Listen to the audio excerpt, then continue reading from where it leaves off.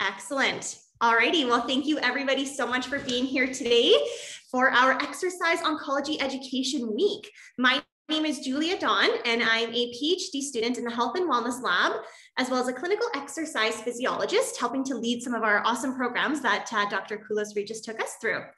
In today's half-an-hour presentation, we're going to be going over the Exercise Oncology Guidelines and how we can go from prescription and the evidence we know about exercise and put it into practice. So at the end of today's presentation, we're all going to have a little bit of homework for ourselves so we can actually put what we're learning today into practice.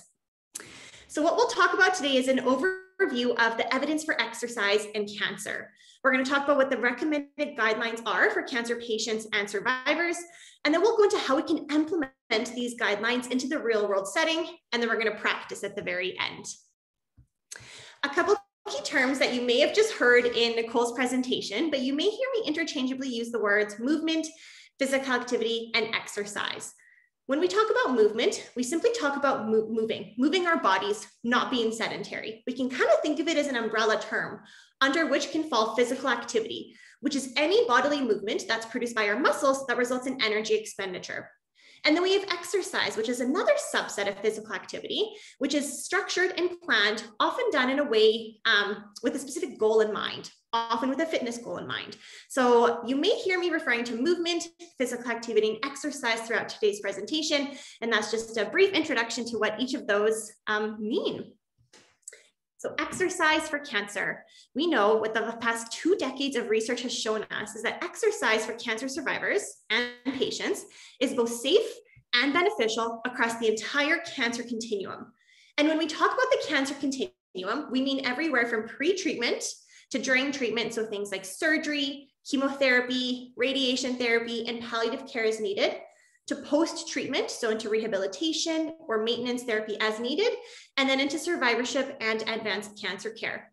What our research has shown us is that exercise is beneficial and safe across all of these time points, and that's what we refer to as the cancer continuum. So specifically, why exercise? Why engage in movement across this timeline? First of all, for symptom management, for things like cancer-related fatigue. That's our #1 most important side effect across all cancers. For lymphedema, for our bone health, for our body composition. So a number of these outcomes can be impacted by treatments that we undergo, surgery, chemoradiation, and by aging as well. So exercise can help us both maintain and improve our symptoms and treatment-related side effects that we might experience across this cancer continuum. Exercise is also important for fitness changes or maintaining your fitness abilities. And this can be your aerobic fitness, so your cardiorespiratory fitness, your heart health, your strength or your resistance training, so maintaining our strong and healthy muscles and bones, and then our flexibility and our mobility to keep us nice and healthy, our joints moving fluidly, and keeping our body kind of moving like a well-oiled machine.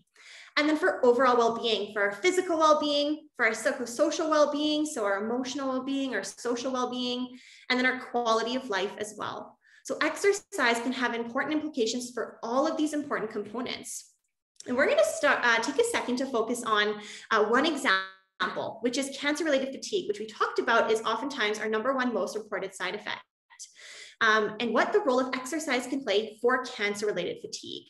And what we have on the slide here is what we call the vicious cycle of fatigue.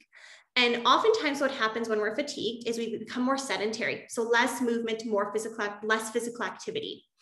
And what happens is that results in deconditioning or muscle atrophy, so muscle wasting. We're not using those muscles, we're more sedentary, and that can in turn make us more fatigued. And then we fall into this kind of vicious cycle of fatigue.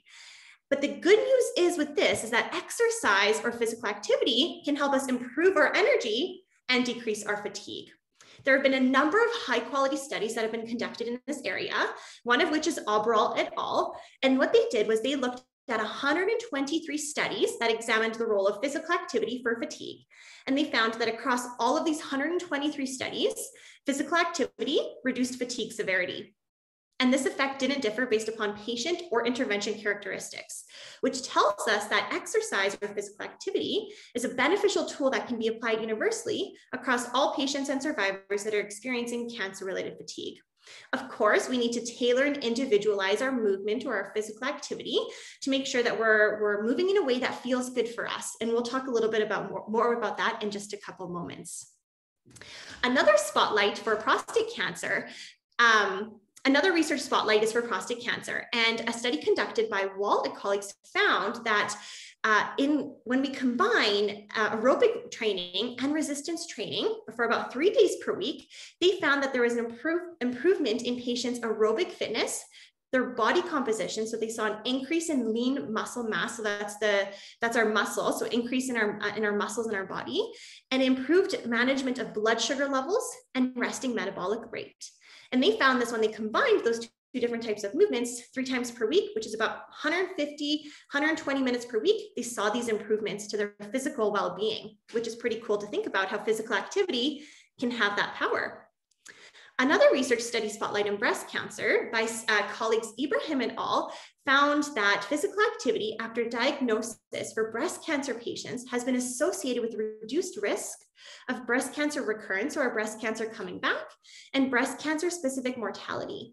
And what they looked at was a number of studies where they pulled the data and found that exercise post-diagnosis was associated with a 34% lower risk of deaths caused by breast cancer, 41% lower risk of all-cause mortality, and a 24% lower risk of breast cancer recurrence, which again speaks to this power of physical activity and exercise, and how when we engage in that exercise, we can have some pretty powerful effects for not just our overall well-being, but for our survival as well.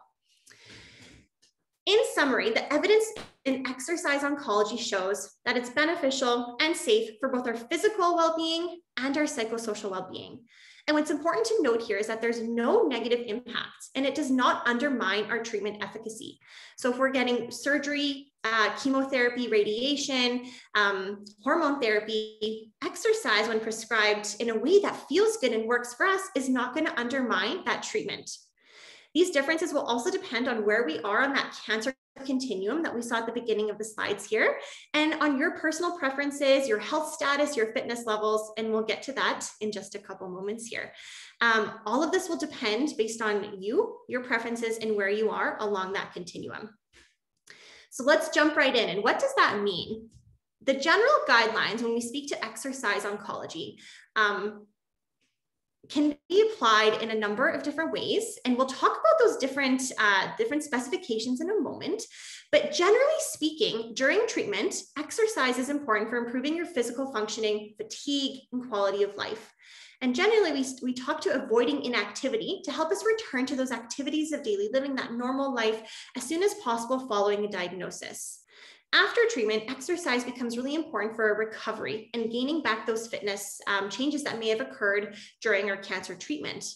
And then across this entire continuum, it's important that we tailor and individualize it to our age, our disease status, our tumor type, our previous fitness levels, our overall health status, tailoring it to the type of social support we may have, and the access to resources and programs that we have as well. Let's get a little bit more specific now and talk about the American College for Sports Medicine's guidelines. These initially came out back in 2012, and they were recently updated in 2019 with specific guidelines for the different types of movements or activities that are important for patients, cancer patients, and survivors to engage in across the cancer continuum. The ACSM guidelines recommend that all cancer patients and survivors aim for about 90 minutes of aerobic exercise per week at about a moderate intensity. So aerobic exercise, again, is that cardiorespiratory fitness training. So working our heart muscles, that cardio exercise. So things like walking, swimming, biking, jogging, dancing in your living room, anything that's going to increase your heart rate a little bit. That's our aerobic exercise. And we're aiming for about 90 minutes of that at a moderate level throughout the week. In addition to that, it's recommended that patients and survivors aim for about 2 days of strength training per week. So that's our resistance training when we're working against gravity to strengthen our muscles and our bones. And so that can look like a number of different things. You may see people using weights for this, resistance bands, and you might already be doing this in your daily life when you're standing on one leg, getting dressed for the day, sitting up and down from your couch a couple times. Anything that we're using to strengthen our muscles and bones is our strength training. And then there's our flexibility training, which is encouraged to engage in throughout the entire week on most days of the week. And this is things like yoga, stretching, deep breathing, rolling your shoulders. Whenever we're kind of challenging that mobility, that range of motion in our body, that's our flexibility training that we're aiming to do a little bit of every single day. So we talked about what we want to include. Let's talk about how hard. What is the effort or exertion we're aiming for when we're incorporating these types of movements into our daily lives? Some of you may be familiar with the scale. It's our rating of perceived exertion scale. And you can see how it goes from 0 to 10. 0 being we're not perceiving much effort that we're exerting. Kind of like we're all sitting here right now listening to this presentation. We're kind of at that 0 mark, or maybe 0.5, maybe if you're standing watching this presentation today. 10 is on the opposite side of the spectrum. So that's our absolute maximum exertion we could ever imagine. The most strenuous exercise. This is where a bear is chasing you. You couldn't go any harder than that. 5 is somewhere in the middle. It's our heavy exercise. It feels difficult, but we don't have a problem continuing. What's recommended for cancer survivors is somewhere in that 2 to 6 range, that light to hard. And the reason why we recommend a 2 to 6 rating of perceived exertion scale when we're engaging in our activities is because the research shows that when we engage between that 2 to 6 range, we can feel more energized after exercise and less fatigued. And of course, this is going to depend on our daily lives, whether we had treatment that day, whether we had a good sleep that night, or maybe a worse sleep that night, or if we're just feeling crummy for another reason. When we're feeling more tired or not as good, then usually sticking to that 1 or even 2 out of 3, 2 or 3 out of 10 range tends to be where we want to be so that we do feel more energized after exercise.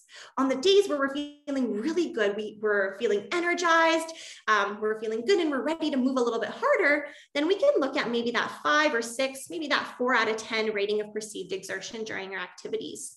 And then on the days where we're kind of in the middle, and then we can aim for that maybe 3 or 4 out of 10 where we're feeling not the best, not the worst, but somewhere in the middle. The reason why we follow these guidelines for 2 to 6 is that we can feel the optimal benefits of movement. And it's important that when we look at these guidelines and we look at what's recommended to engage in throughout the week, and when we look at how hard it's recommended to engage in throughout the week, it's important to recognize that those are just guidelines. And at the end of the day, we have to do what feels good for us.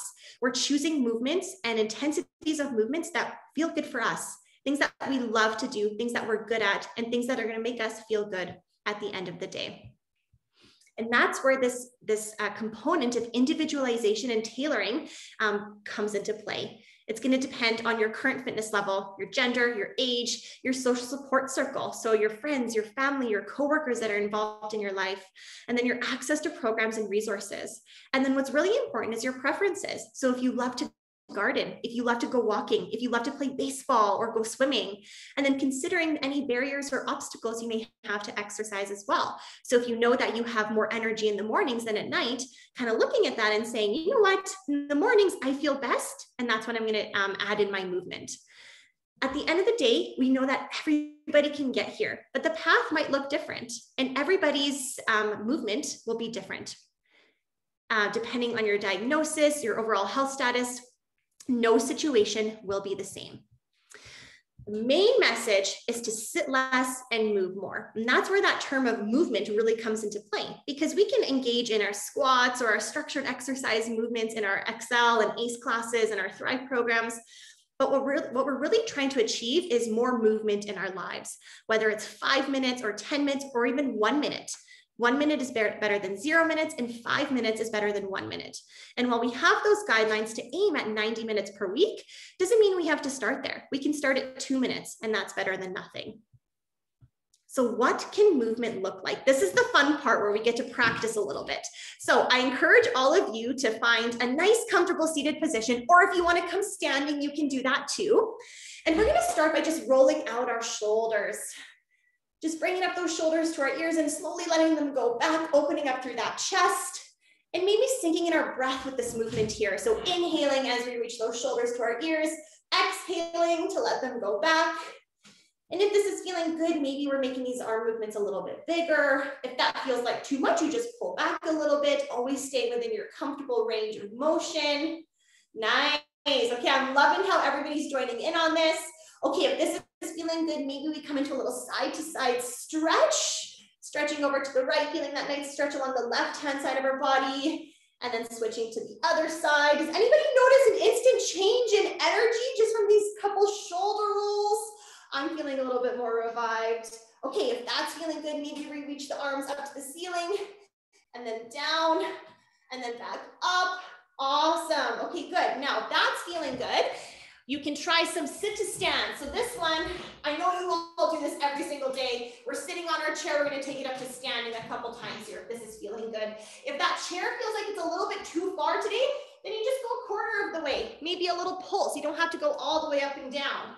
And look at this, you're doing squats, you're doing sit to stand, you're strengthening your quads, your core, getting your heart rate a little bit elevated. Amazing. So movement can look like a number of different things. It doesn't have to be wearing gym clothes and putting on your running shoes to go outside. And if you love that, that's amazing. But movement can sometimes just be simply moving with your breath, rolling your shoulders when you're waiting for your appointment at the office, at your doctor's office, doing some stretches, some calf raises, sit to stands. I love how some of you are still moving. Yes, keep moving. And what's important is to look at your daily life, what you love to do, and where you can add in more movement in a way that looks and feels good for you. Another way that we can help put these guidelines into practice is to tap into some of the resources that are available. And I know Nicole just spoke to a lot of these in the previous presentation, so I'll cover them quickly here for us now. But we have a number of resources through the Health and Wellness Lab and in the wider Calgary community. The first one being our Alberta Cancer and Exercise Program. So that's for all cancer patients and survivors within 3 years of treatment in living in major urban areas across Alberta. Then we have our Excel Exercise for Cancer and Enhanced Living Well program. It's the same framework as ACE, but it's for all Canadians living in remote or rural areas. For both of those, you can find more information at thriveforcancersurvivors.com, and I'll paste the link in the chat box at the end of this. We also have a YouTube channel through the Health and Wellness Lab, where we post a number of videos, everything from instructional videos on how to perform specific exercises to 20, 30, 40-minute exercise circuits. Stay tuned for this one because we're building this one up, and soon you'll be able to follow along a full 12-week program on there as well. And then what you also would have heard about in the previous presentation is our Thriver Manual, Thrive Health Services. This is an amazing resource. It's about 100 pages. It's 90 plus pages, and it covers everything from what we're talking about today to how to implement this, some behavior change, how to communicate with your healthcare team. It's really a wellness manual to support you as patient survivors and support persons across the entire cancer continuum.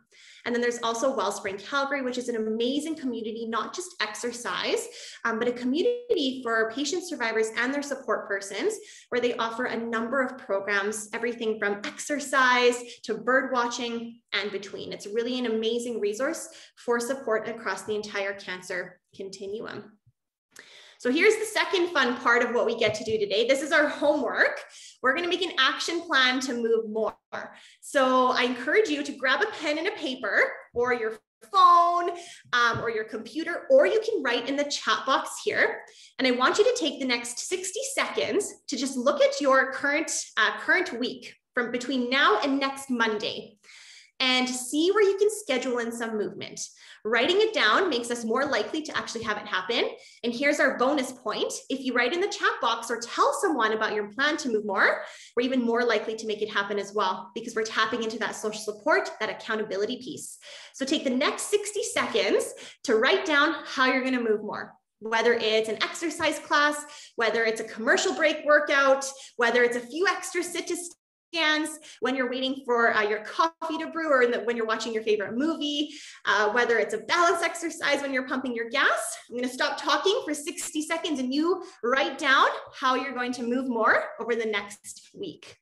And I see some coming into the chat box here. Let me just open this up.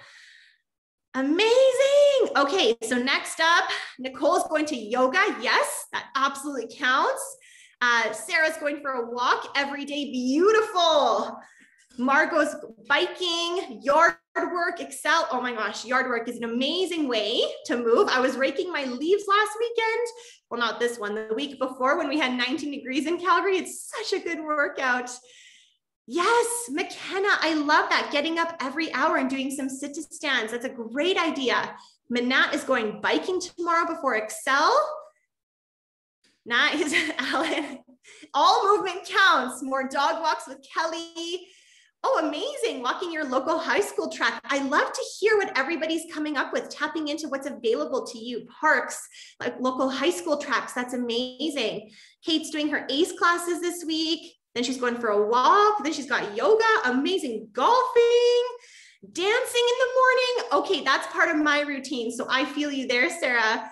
Yoga, oh, Pilates. Okay, team. So I think all of you can be delivering this presentation because all of you know exactly the importance of moving more and how we can do it.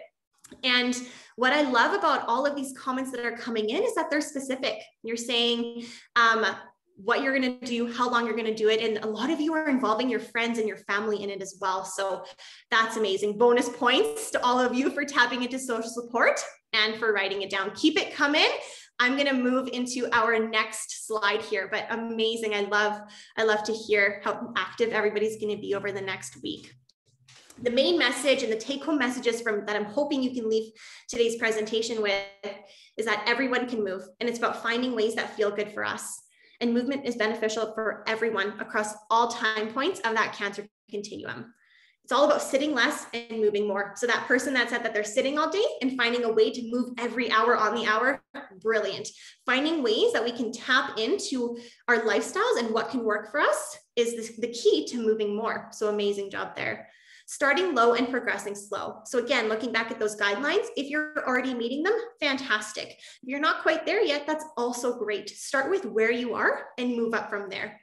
And then try to incorporate all types of activity into your weekly life. Some aerobic training, so cardio, some strength training, and flexibility. Thinking of ways that you can include all three of those movements into your weekly life.